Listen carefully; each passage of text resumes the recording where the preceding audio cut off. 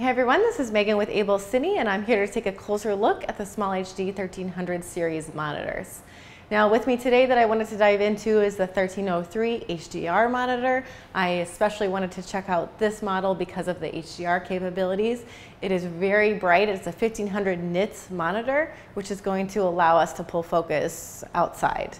So we'll take a look at that in a minute. First, let's talk about the specs of the monitor, and then we're going to dive into the build and the menu setup. So it is a 1920 by 1080 monitor. It's 13-inch size, and I really like the build and size and form factor of this monitor. It really lends itself well to on-set work, whether you're run and gun or on a big shoot as well. Let's take a look at the build. It is a 13-inch display. It's an LED monitor. There is a screen protector that you can have as well so that you can protect that on set. I don't have that on right now.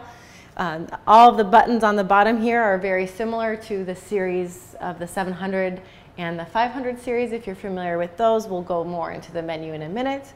This monitor does have an SD slot and a USB slot, and we can use this for things like firmware, but even more importantly, we can do LUTs. So if you save a LUT that you've created on set or in pre-production, you can load it into the monitor and bring up, according to which LUT you want to take a look at. The monitor also does have very standard log to linear LUTs from standard cameras. So if you don't have a creative LUT that you want to add, the monitor already comes with the log to linear LUTs to get you started, which is really a great feature. Let's take a look at the back of the monitor. The build and form factor is really nice and slim. A couple things I want to point out. I do have the baby pin mount on this, so I have it just straight to a C-stand here. I also have the gold mount accessory, which is allowing me to do power obviously through a gold mount battery. There's also a V-mount option available. Both of those have a PTAP 12 volt out, and that is what I'm using to go 4-pin into the monitor to power the monitor. It also has an OSHA cable that comes with it that you could power off the wall if you were able to do so in a studio, let's say. It also has a USB function in the back here. Those are actually 12 volt outs, so you could power an accessory that way if it was USB. If I flip it around here, you can see I have a Teradek wireless video receiver that's actually being powered off the monitor. So the monitor also has 12 volt 2-pin outs, which is really nice because that allows me to go straight from 2-pin to 2-pin on the monitor, and again, not have to have an additional accessory or an additional place to mount the power. The accessory I have here is the Rapid Rail accessory. This has multiple /20s, and it's how I am mounting the Teradek receiver. This allows for a really slim form factor, which is really great, as well as a solution that doesn't take a lot of time to rig. The monitor also has 2 HDSDI ins, and both of those have an out as well.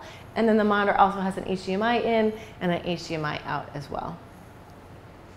So now let's take a closer look at how to set up the menu, and I'll show you how to set up a couple pages. What I like to do is set up a page for exposure tools and a page for focus tools. Let's take a closer look at the menu setup. We're just going to go ahead and set up 2 different pages, one for our exposure tools and one for focus. So if you want to go ahead and start one from scratch, I can say new page. And then if I go ahead and add a tool, you'll see all the different tools that we can add. So you can also do some frame lines, which is great. You can do some crosshairs, you could do safety, you could do a certain aspect ratio. And the last one is a crosshatch, which allows for a grid, and this is really great. I've used this before if I'm doing something more architectural based where I need the lines to line up exactly, or even for products to make sure everything is centered and symmetrical. If you've added one and you want to get rid of it, you can go ahead and delete it. So I'm going to do that for now because I want to set this one up as a focus page. So if I go to the lower ones here, this is my focus tab, I can choose focus assist. I can add that as a tool.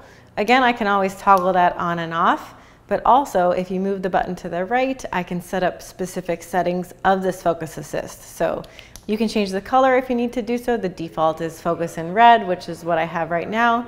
If the image was really red, maybe you need to change the color.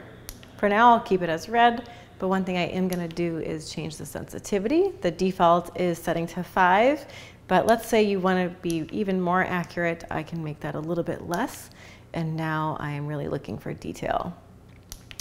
If the setup is really hard to pull focus, I can set it to black and white, and now you can see the focus in red is even more prevalent. So just a few examples of all the different things you can do. If I turn it off, here's my image, and if I turn it on, I have the focus assist. I do have this set up right now to wireless focus, so if I move my wireless focus unit, you can see the focus in red really prominently. I'm going to go to the actors here, so I'm looking for the red detail in their hair and in their face. Now let's say I want to set up a new page for exposure tools. I can go ahead and do that. That way I can keep focus and exposure separately. So here's my new page. Now I can add a tool. I'm going to go ahead and go straight to expose. One of the ones that's really popular is focus assist. So this is essentially your false color. Same thing, I can go into the tool and make some adjustments, toggling it on and off, but also you can choose the style. Right now I have it set to the airy style, but you can also set it to the full spectrum, or you can even go into the map and edit exactly which color you want for which exposure value to really get specific. Now that I've set it to the airy exposure assist, I can also have an IRE guide if I would like it. That way I know what each color value is. So with the airy one, it's really quite simple because I have underexposure, middle gray, skin tone, and overexposure. Let's say you want to add more exposure tools. If you're using this as a DP or DIT monitor, of course you can add zebras. You could also look at a specific color within the frame, which is really great. One thing I wanted to show you is the scope page. You can have your histogram, your waveform, or your vector scope. I tend to use waveform the most, so I wanted to show you something with the waveform that's really neat.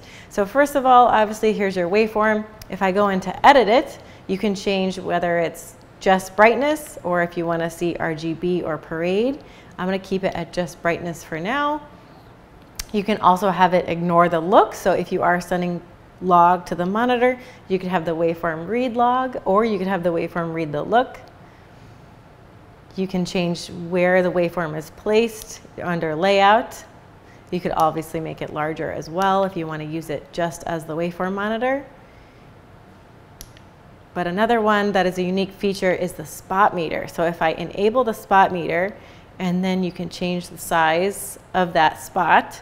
But if I hit spot location and then I move here, you can see that the box is moving. So let's say I want to check out Luciana's skin tone. It's showing me exactly where that reads in the waveform, which is a really great tool to get really specific.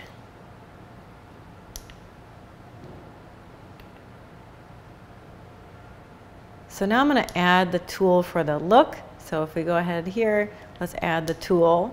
I am sending it a wireless feed from a Vericam LT, which is Vlog. So even if I haven't made my own, I can go into the internal camera calibration LUTs, and there is the Panasonic Vlog to 709. So now if I come out of here, you can see this is the 709 look, and then I can toggle it off to view log. In addition to that, if I have made a creative LUT and it's a .cube file and I've put it on the SD card, instead of just using the standard camera one, I can pull it up the custom one that I made, which I made just a little bit warmer. It's a cube file, and then same thing, if I get out of here, I can have the look on or toggle it off. Another thing to take a look at in the general settings of the monitor is you can actually choose the color space for the monitor to display, as well as the white point, gamma, and then you could add lift and gain if needed. You could also decide, obviously, if it's setting the signal out HDMI or HSDI. Here's where we can take a look at the brightness. So if I go into the brightness, I have it right now at the studio brightness. I can also choose standard range, and then I have the ability to change that backlight, which is what's allowing me to have the intense brightness, that 1500 nits for checking focus outside.